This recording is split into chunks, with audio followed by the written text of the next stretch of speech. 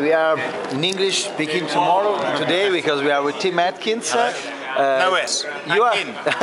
You are the Atkin. You are the man with the more follower here inside on Twitter. Oh, good. That's why we are interviewing, and we are curious to know what about this first 2006 tasting in Brunello. I've only been tasting the 06 this morning, and I've tasted about 60 out of 150. Oh. I think the average quality is very good.